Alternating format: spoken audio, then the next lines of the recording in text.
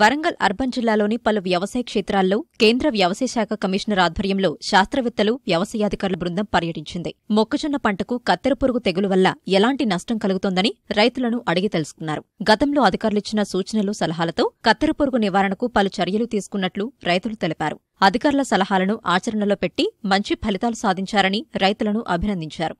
ఈ కత్తెర పురుగు కర్ణాటకలో మే 18వ తారీఖున దీన్ని గుర్తించారనమాట. సో గుర్తించిన తర్వాత జూలై 30th మనకు సెంట్రల్ గవర్నమెంట్ నుంచి, ఐసీఆర్ నుంచి అలర్ట్ మెసేజ్ వచ్చింది. జూలైలో వచ్చిన తర్వాత మన యూనివర్సిటీ వారు, అంటే కృషి విజ్ఞాన కేంద్ర సెంటర్, అలానే డాట్ సెంటర్స్, అలానే డిపార్ట్మెంట్ అఫీషియల్స్ ను అలర్ట్ చేసి సర్వే చేయించారు త్రూ అవుట్ స్టేట్. మనకి ఏంటంటే మనకు కూడా ఖరీఫ్ పంటలో అప్పటికి మన పంట జూన్ 15 నుంచి జూలై 15 వరకు వేసిన పంట ఆగస్ట్ అంటే మనకు 40 రోజుల పంట మీద ఈ యొక్క కత్తెర పురుగు కనపడింది. ఎప్పుడైతే సర్వేలో మనకు తేలిందో వెంటనే మనం ఏం చేశాము, మొత్తం అంతా స్టడీ చేసి దాన్ని ప్రపంచంలో ఆఫ్రికాలో ఎట్లా చేశారు, అమెరికాలో ఎట్లా చేశారని ఒక సమగ్ర సస్యరక్షణ, ఈ సమగ్ర సస్యరక్షణను వీలైనంత వరకు రైతులకు రీచ్ అయ్యేటట్టుగా చేశాము. కత్తెర పురుగు వచ్చేసింది. కత్తెర పురుగు వస్తే నేను ఫస్ట్ క్లోరోపైరిపాస్ కొట్టాను. దాంతో కవర్ కాకపోతే నేను అగ్రికల్చర్ మీడియాన్ని ఆశ్రయించాను.